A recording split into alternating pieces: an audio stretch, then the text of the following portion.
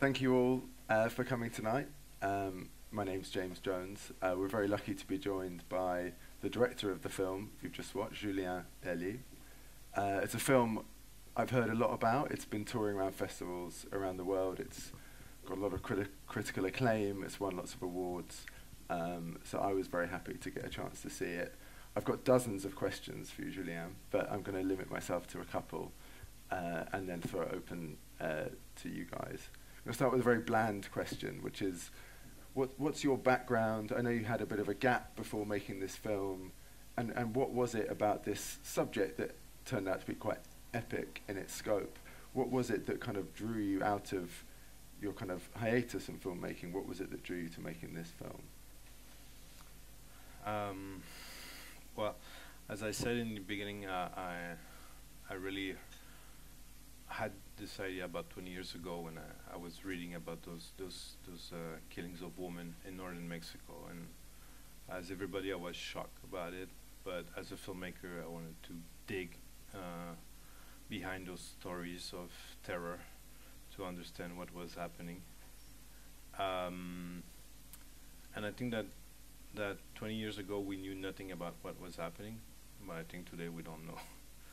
we know really little about what's really happening, or what happened in Ciudad Juarez and what is still happening, because as those ladies says, the killing are still continuing every day in Chihuahua state. So everything started with this, and in those years I knew very little Mexico, so I thought I was not the right person to do a film about this, because it's you don't put yourself in those topics when you just because you're interested by it, right? Is it okay? Yeah. You hear me? Okay. But I became really interested and curious about the country, and in the last 10-15 years I visited often Mexico, and I saw the transformation of the country in something really dark and really sad. So I start thinking back again to do something about what was happening in the country, and I think the main idea was 5 years ago. I read the book of Sergio González Rodriguez, which is the opening quote of the film. Sergio died a few years ago, but he was a really great journalist and author. He wrote probably the first main investigation about the killing of women in Mexico. So you should read this book. It's called Bones in the Desert. It's a book like this, but it's incredible the amount of testimony that he has in his book. I was struck by this, but also the way it was written. I think for me it was the perfect mix of a journalist, an investigation from a journalist mixed with a great. It's almost you can read this book almost as a novel. He has really a great sense of writing, and this is the kind of films that I wanted to do also. Approaching that kind of use all the cinematic ways to tell a story, but with an important investigation. So that struck me, and I met with Sergio, and I wanted to adapt his book into a film, and he was the first person who told me you should now open to it's important still to talk about what's happening with women in Mexico, but you should also talk about those women that we kill in other parts of Mexico, but also the violence against migrants, about students, against young people, journalists, of course. And he told me it's really dangerous, but you must do it. So I just dig into it, and yeah. And in terms of the style and the form of the film, it's kind of very distinctive.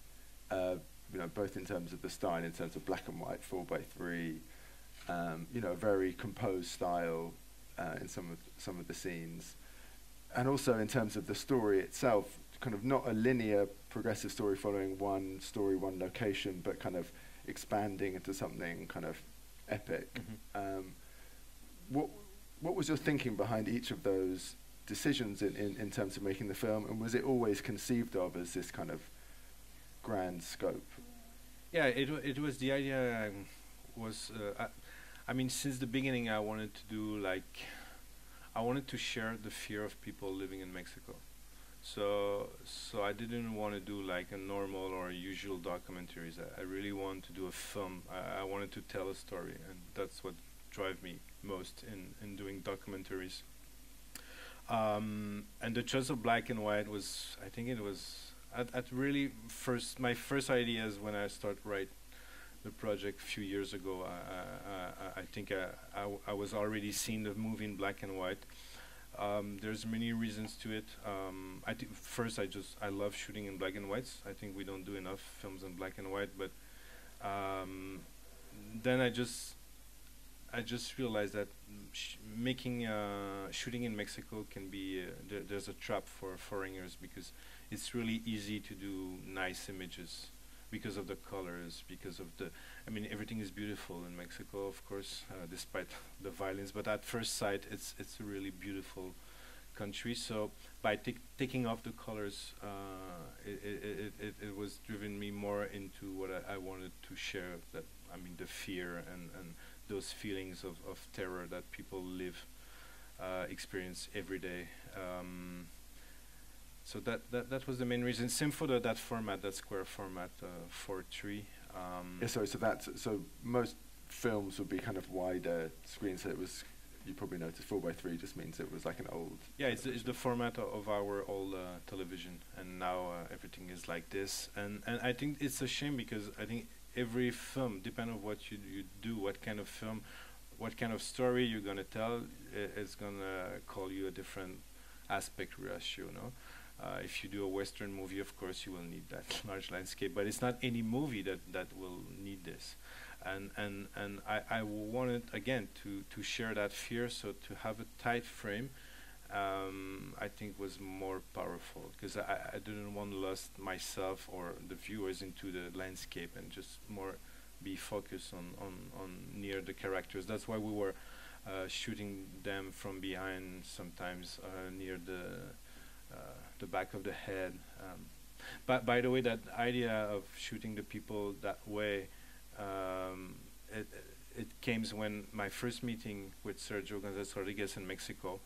And Sergio González Rodriguez, it's really important to say that as a journalist, because of his investigation, he was kidnapped twice and beaten almost to death and left almost dead in Mexico one day, and he was in hospital for 6 months.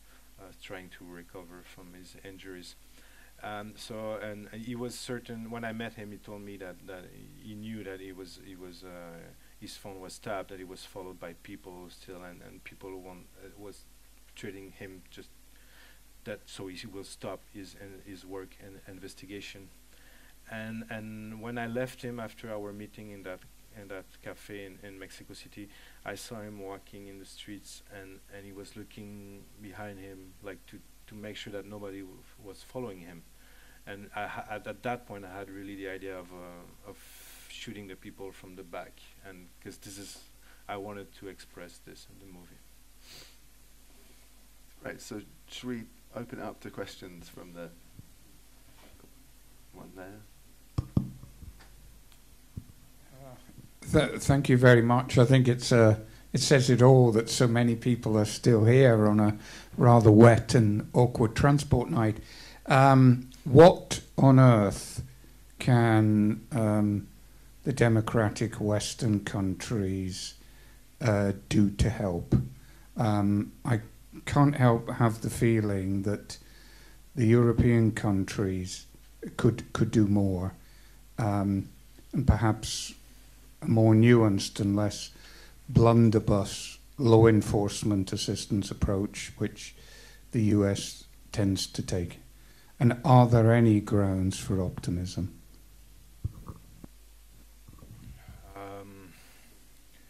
For optimism, it's really hard to say.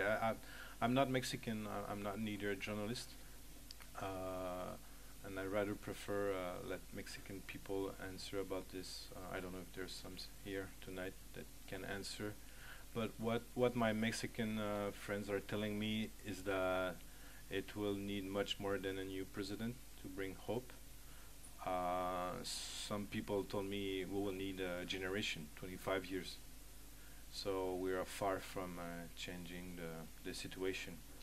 I didn't get well your first question. It was about like what can Europe can do or other countries.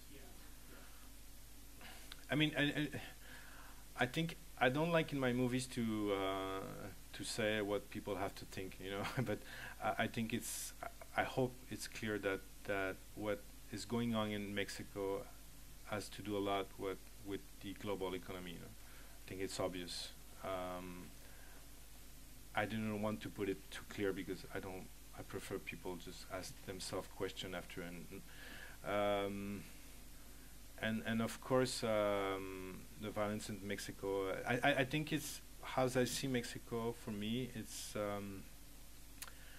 probably, as someone say in the film, it's like it is a laboratory of violence, where they experience some people experience some ways of violence, and I think it is the worst that our societies, modern societies, can produce in terms of a state without laws, where minorities are the weakest of the population, as women and young people are first targeted. I think this film is really unique to Mexico, but I think if we let things going on, we can see or unfortunately, James is a filmmaker himself. We can do film about this in other places in the world.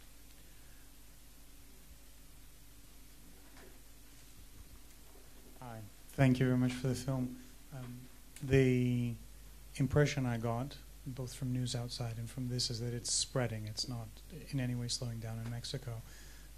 The elements behind it, the symbiosis behind it, do you have the impression that that's driving northwards? It's jumping across the fence to the U.S. and potentially would affect even Canada? No, I don't think so. I think the economy is in Canada and the United States. It's too strong for now. So I think we are far from this. But again, it can happen in many countries, and this is really frightening because those situations. I mean, it's you've seen. I mean, like. When I first wanted to talk about the killings of women in Ciudad Juarez, and as you saw in the movie or you knew before, those killings had to do also with the economy in Ciudad Juarez and what they produce for America and for Europe. And then I wanted also to talk about those killings of women in Ecatepec that you heard about in the second chapters. And some people told me, but you cannot mix those things because they're completely different. It's different context. It is different context, but for sure, the victims are always the same. They are the same, and that's what I try to portray in the film, is that despite those different contexts, and maybe the killers are different, but the victims are the same. We can take also, for example, the case of the young kids who suffered the political repression in '68, just before the Olympics. We talk a bit in the movies. And when you look at the face of those victims and the faces of the young kids who disappeared 4 or 5 years ago in Ayotzinapa, they are the same kids. So of course the contexts are completely different, but the thing is that it's like the story is repeating again and again and again, because they are targeting always the same people.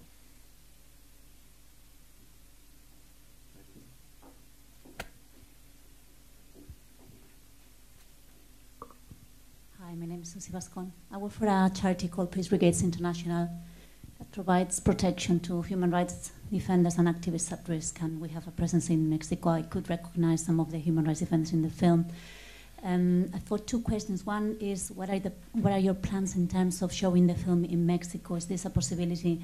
And if that is the case, are there any risks for, obviously, the activists that are being featured in the film?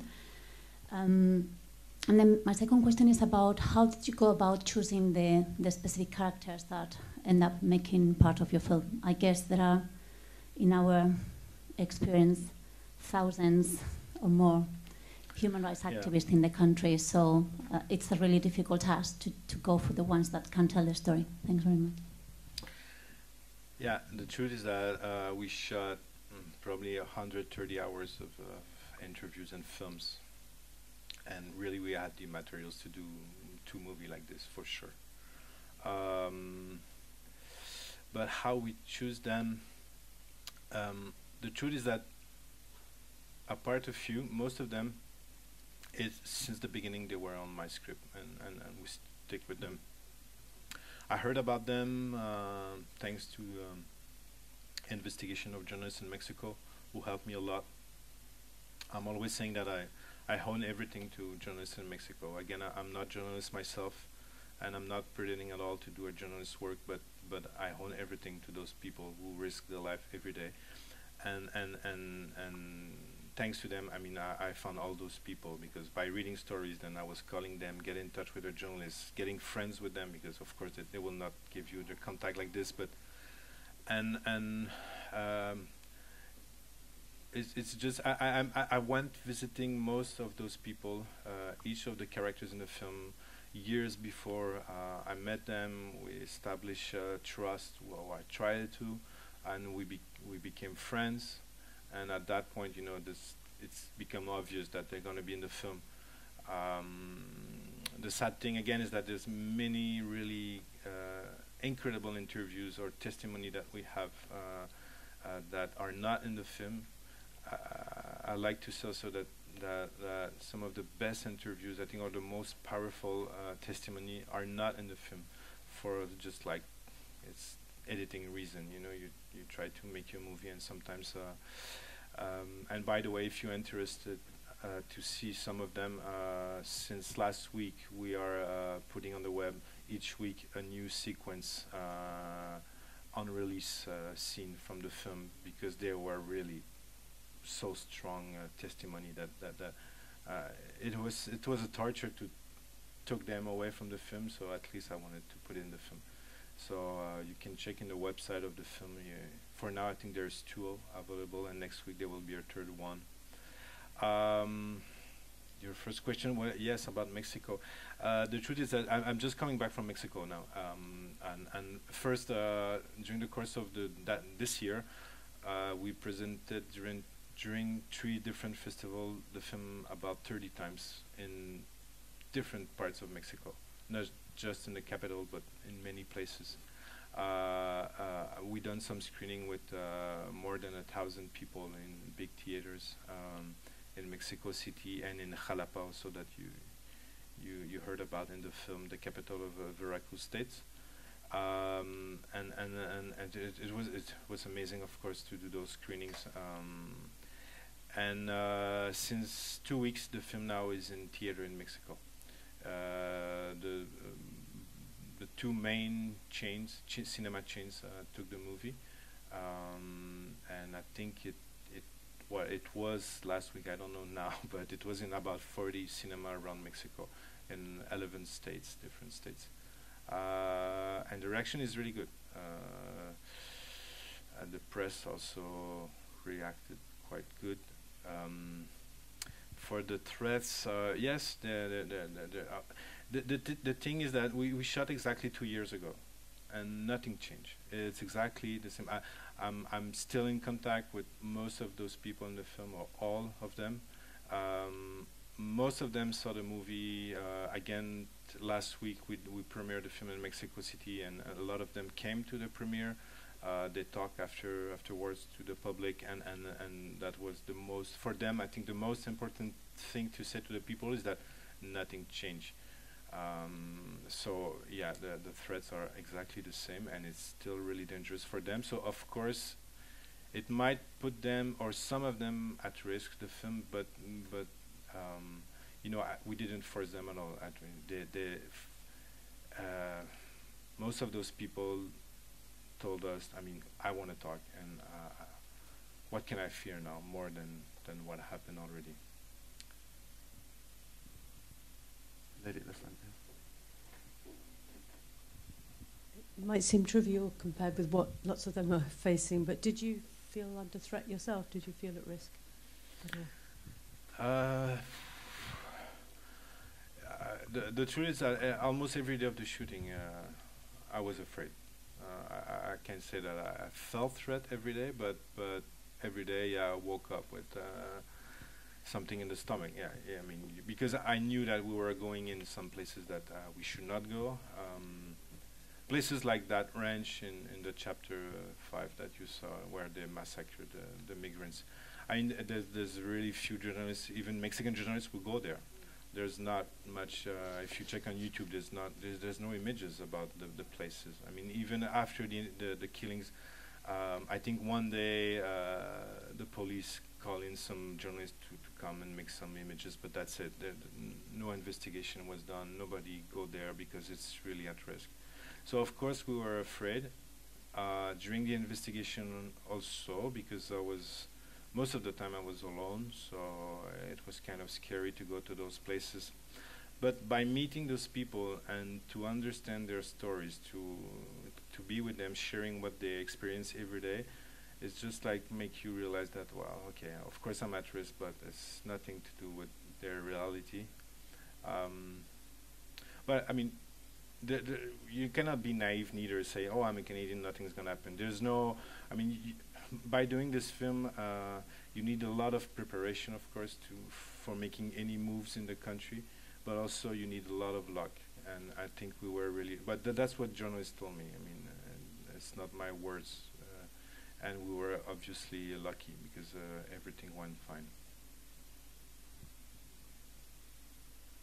Any more questions? How long did it take to shoot, did you say, sorry? The shooting? Yeah. We shoot during the course of a year, about 3 months, 2 months.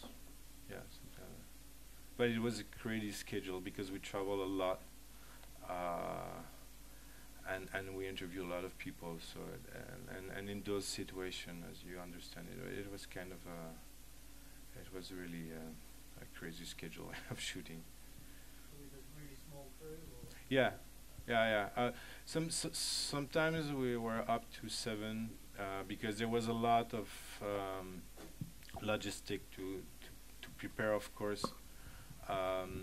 But when we went to those most dangerous places, we were only 3, sometimes 4, but not more, because like in Guerrero State also, in the last chapters, with Mario in the last scene that we done, we were only 3, of course, because it's we spent a week in his village with him, and it was a nightmare every day being there. By the way, I met him last week. He left now. You understood that in the movie he had his wife has to left with the child, but now he left because he received threats a few months ago. So now he's in Mexico City, and so he has to quit his bar. And now it's kind of funny but very sad also. But he came to a few screenings that we done in Mexico, selling mezcal, bottle of mezcal to the people because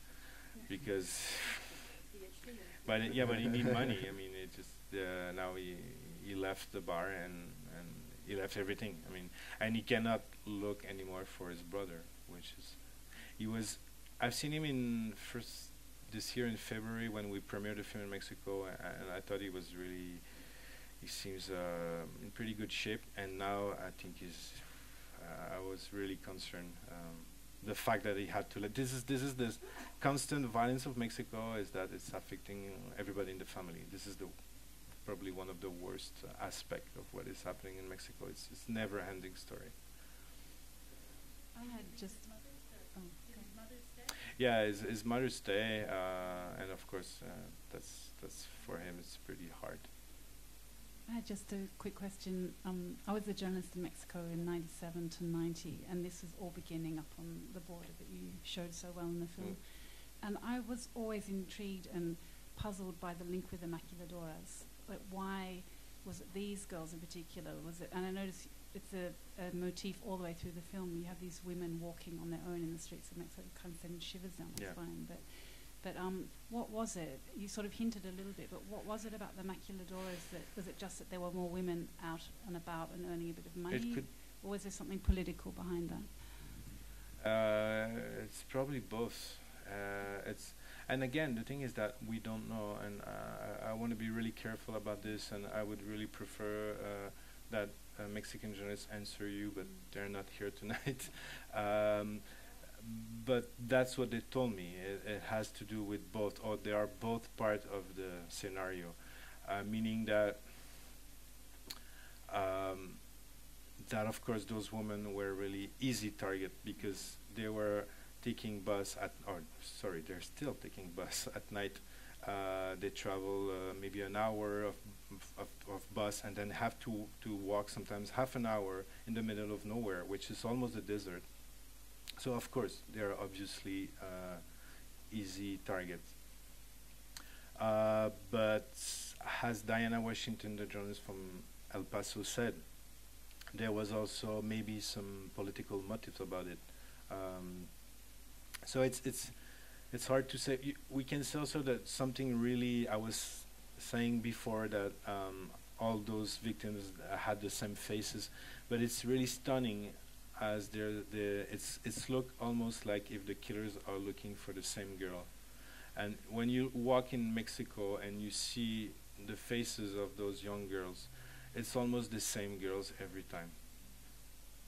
So does that mean that they're looking for, like in Diana Washington made a long investigation about this, and of course we're not talking about all the girls that disappear, but during the course of maybe a year or 3 years, she found it that so many girls have the hair of the same length of hair, same color, they were dressing the same. I mean, they had the same age, of course. So it's telling us of a pattern, which is completely, well,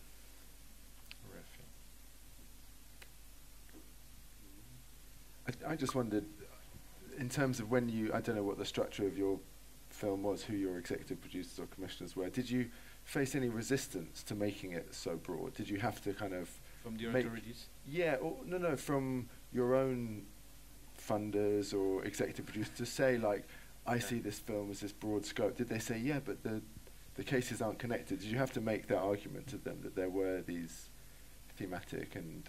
But like if they were afraid of what making something so broad, yeah. Of course. Did they not say, oh, why don't you just do women being killed? Why don't you just do this element? Yeah, but they told me they were afraid, but first they said yes. But they said also, of course, we really consider that it's the large scope and everything, but I was really surprised that it was kind of almost easy to find the money for the movie, because I was really afraid of this. Yeah. And this is something that a lot of people in Mexico told me also, that you cannot do this because it's impossible to do. And yeah, I know it, but I wanted to do it. I'm curious to know if there is an organization that galvanizes all the relatives, mothers, such as Madres de Plaza de Mayo, that sort of galvanize that movement and actually gain political weight and gain international support by Amnesty and a lot of organizations, and I think that really sort of helps the disappeared in Argentina. Is there something similar in Mexico? Something I think it's kind of sad in Mexico is that it seems that almost everybody is fighting in his own side. This is my impression. Same for journalists. It's like there's a lot, I don't know, there's something strange about, but that's between you and us and I. I just had the feeling that I don't know, they just don't talk much to each other, and I don't know why. I don't know if there's something Mexican about this, or it's and no, it's starting now to build. They start to build links together, but we are far from what happened in Argentina.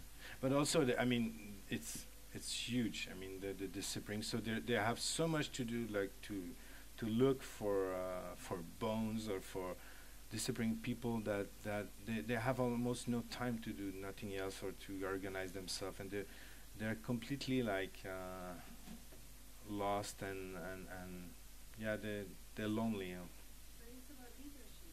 I mean, what happened in Argentina was I know. a strong leader that, again, galvanized and united and voice for all the relatives. But there is in Mexico some important voices, but I think I don't know, it's so huge maybe that it's something is missing in this structure. They don't have a voice yet to unite all those voices. This is my feeling. So sadly, I think we're out of time. But thank you all so much for staying so late, and thank you to Julien for coming to London. Thanks, James. Thanks, Molly. Thanks, Molly and Kate.